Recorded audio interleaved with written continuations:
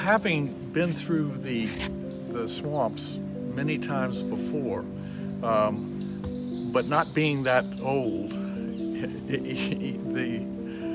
the thing that amazed me was finding stories from the old timers, and what they would talk about was how large the trees were then. These that you see here are relatively short. They're new, but now the swamp has been cut over at least 3 times. And so it's been regrowth of a lot of those trees. And the most amazing thing is that one of the old timers who's 6 foot tall said he could walk through the stump that was left, the 16-foot section that had been hollow, because they didn't load that onto the train car because it wasn't solid wood. But he could walk all the way from one end of the log on the ground himself, standing up without even bowing his head. It was such a huge tree. And he said that many of the train loads would hold just a single tree that was 16 foot in length. And these trees that are now are certainly almost no virgin part of the woods are left. These have been cut over many times, and sometimes the type of tree that's in that section will change. In the case of the cypress, you'll see these look fantastic, but they're not very tall and they're not very thick. Where these old ones that had been there for years, they can create their own environment just from the droppings that fall off of the tree.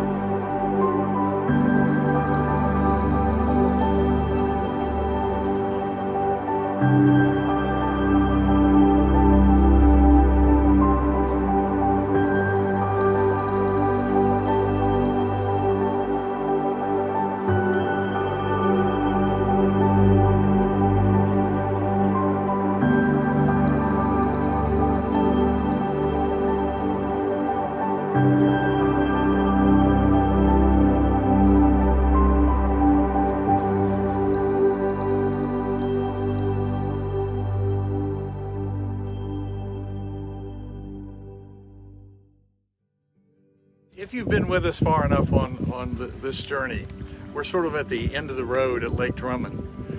If you see the Lake Drummond from the air, it's amazing because there's just miles around it that looks like it's just empty space with just nature in your way, no structures. And it's big enough to see from NASA images from space.